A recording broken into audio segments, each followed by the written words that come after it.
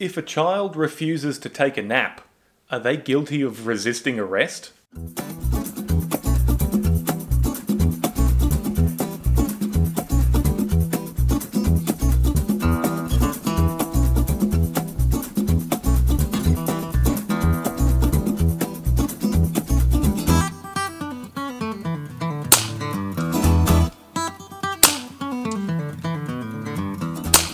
The ammunition and equipment you see featured in today's episode of The Quiet Rifle came to me courtesy of Hermann Sporting Guns and Air Rifle Slugs Australia. Hermann's were nice enough to send me some slug liners so that I can test these heavier slugs out and make these videos for you.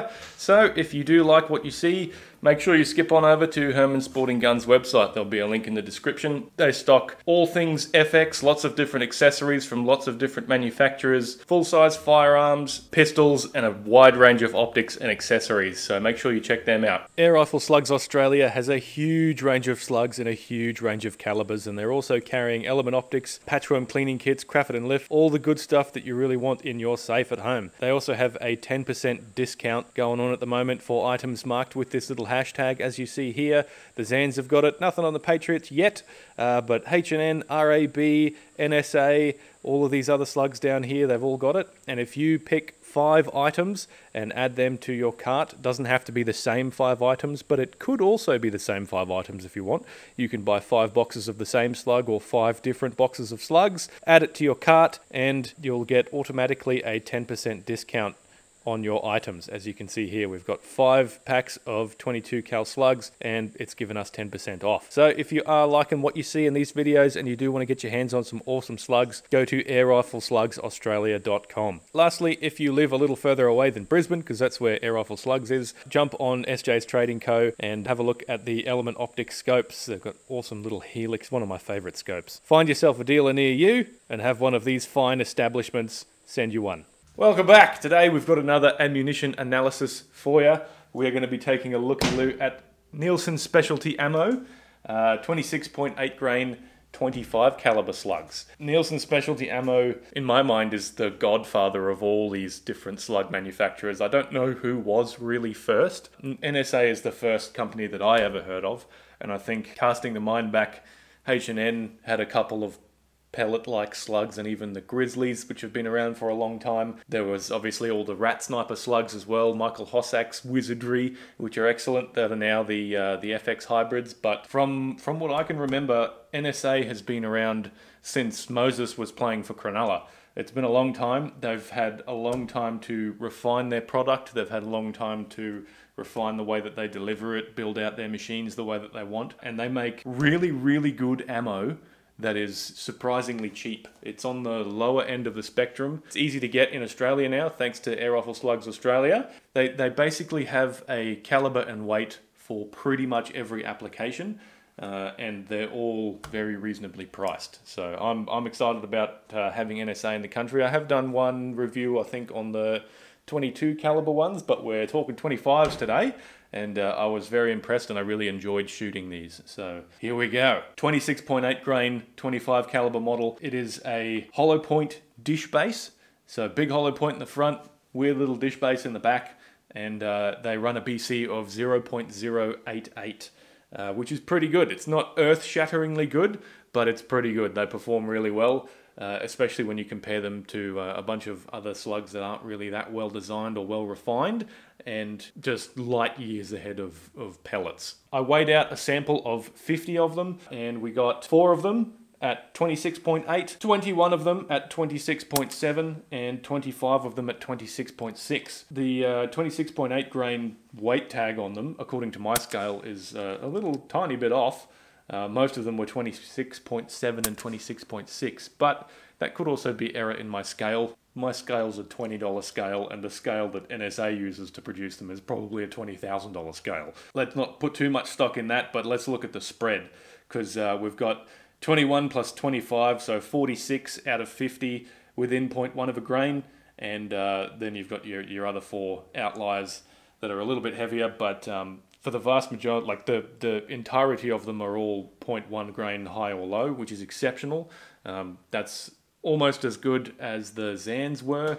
The Zans were probably the most consistent I've ever tested, and there was only one of them that was out, which is basically unheard of. For paying the amount that you pay for these NSA slugs, it's ridiculously good, because they really do fall on the lower end of the price chart. So let's talk about the price. $39.95 for 325 of them, which works out to be 12.2 cents per shot. So that puts them in the blue, which is really good. That's what you want to see. If you're looking for like a no-nonsense, low-cost slug, NSA is gonna have something for you. So yeah, I'm very excited about the price. They're cheaper than Zan, they're cheaper than the H&N, they're cheaper than the JSB, of all around that same weight. Yeah, they make a very good, very affordable slug. When I tuned my gun up for them, running them at 1,000 feet per second.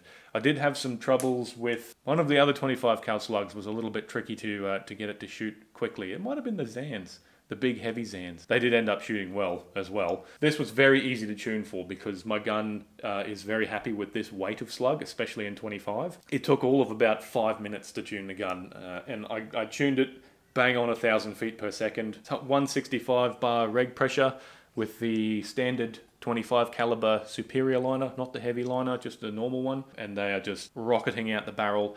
Got reasonably good air economy as well. I got, I think I was getting about 2 magazines per fill. And that's pretty good considering the reg pressure was at 165. So there's not that much room to play with when you're coming down from 250 to land at 165. But I didn't have to use that much hammer spring. And because I was able to avoid that bouncy bit at the higher end of the power chart and wind it back, this gun will actually shoot these slugs well over 1,000 feet per second if I want it to, but it's not consistent. But I was easily able to just dial it back a smidgy and put it back into its sweet spot, and it was perfectly happy to shoot these at between 1,000 and 1,005 feet per second all day long, no worries. So good consistent tune on that one. Speaking of the rig I'm running today, KLS2 stock at the back, pellet probe. This is a Vladan pellet probe. He sent me this when he sent me the power plenum, which is one of his as well. And the pellet probe has this little bit in here which is scalloped out a little bit, so the air flows a little bit better. It still pushes your round into the chamber quite nicely, but there's just a lot more room for the air to flow through it rather than having to come up through the hole and then forwards out the end. So it gives you a couple of extra feet per second. The plenum, it's a titanium plenum, and between the two it's between 70 and 75. I can't remember how big it is, but I remember it being 70, 75-ish. Which is plenty of plenum for a lightweight round like this. Also running the Craft and Lift range extender, 150 MOA of elevation. My beautiful Arca Swiss K&L rail extension with a little T-bar Picatinny rail, Vipertech bipod, Element scope, X-Tech rings, premium stuff. With all of those upgrades and niceties on there, with around, in my opinion, with anything sort of up to about 27 grains, you get away with very minimal power mods. So it's nice to know that you can get a slug that puts down this much power without having to do too many upgrades. Packaging and condition, they come in a box, a cardboard box, and you get 325 of them. It's nice because if you want to do a real thorough test, if you buy something like the Javelins or the Zans, you're probably going to have to buy like 2 boxes to get enough to do it. But being that you get so many of these when you buy them the way that they're sold like this, you have more than enough to tune your gun, to go down and do some accuracy testing, to be unhappy with it, to come back, to tune it again, and then go back down, do more accuracy testing. It's a really good way. Like, you can get the little sample packs if your gun isn't tunable and you don't need that many. But if you really want to work on a fine tune and really test them out to see how they go, it's nice to get, 300 to 400 of them in one pack. And at such a cheap price, why not? Inside that cardboard box, they're delivered in this here little questionable substance baggie, and they're delivered in reasonably good condition. They're not eye-wateringly beautiful, but they are all in good nick. There's no serious deformations or anything. There's a few little nibbles on the bearing surface and a little bump and a bruise here and there that you get from slugs not being stored individually, like the FX slugs and the Zan slugs. They're all individually stored, so they're delivered in better condition. But these are sort of pre-lubed, so there's a little bit of looby-goo on there. But nice big wide hollow points. and very minimal deformations. I was going to say defecations. Good condition. I would say another slug sitting right around that 8 out of 10 for condition. Pretty good. I'm happy with the way they delivered. So let's have a look at the accuracy results that I got.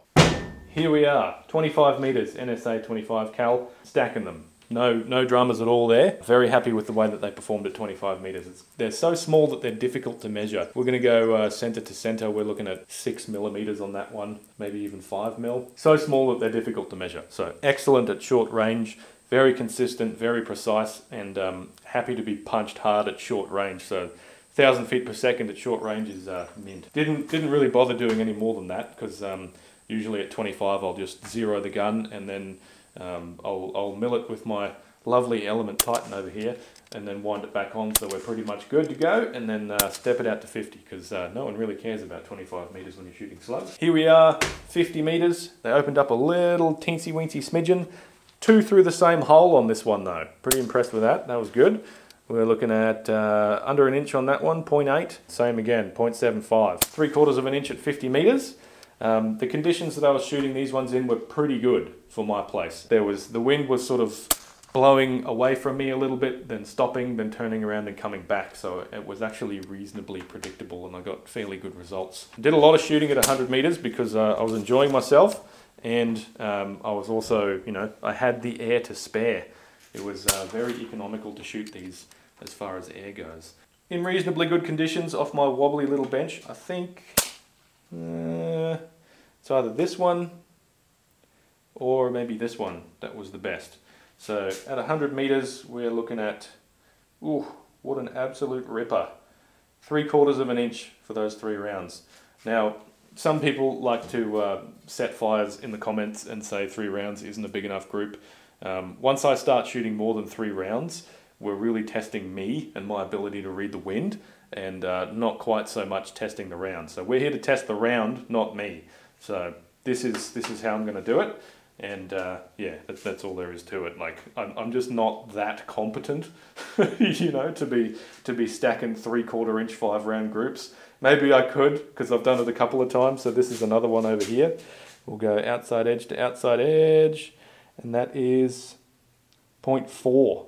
0.4 of an inch. What an absolute ripper of a group. And then you start bringing in some of my wobbliness and my mistakes, and we've blown it out to 1.5. And on some of these particularly windy groups, they do get blown around a little bit. But overall, very good. We're looking, I would say, average Joe with a lightly modified rifle, even a standard rifle with the new M3s as they come out. You are easily going to be able to get sub-MOA groups at 100 meters. It's not going to be difficult. So it's just, it's fantastic ammo. It's very cheap compared to the rest of the market. Very consistent, and I think all of the, this is what you're going to be able to get with a little bit of extra time, because you have to understand that I'm doing, at the moment I've got 5 different ammo reviews on the go at the moment. I don't have time to do an ultra fine barrel harmonics tune. I can only sort of get what I've got with the time that I have, and I think in all honesty, if you are going to jump on the NSA train, that's what you're going to be looking at long term, because you're going to buy, if you're buying with a discount code on Air Rifle Slugs Australia, buy 5 boxes, get essentially getting free postage for your discount there, and yeah, you're going to have heaps and heaps of ammo to fine tune and to get used to it, and bed your gun in, get all the NSA lead through your barrel so that everything's uniform, and yeah, you're going to get excellent groups with it. It's really good ammo. So to wrap things up, really good. Really good. There's a lot of new slug manufacturers on the market that have really good products, but the amount of time that NSA has been doing this, they've just got an unfair advantage, quite frankly, because they've got such good quality ammo. It's so well priced and it's readily available now. So if you are thinking of dipping your toes in, if you've never used slugs before, if you don't want to go down the whole, buy a gigantic power plant and buy a slug power kit, get different liners, get all this and that and the other, these shoot fine in the standard liner. They shoot really good. This is the standard superior liner that comes with the gun.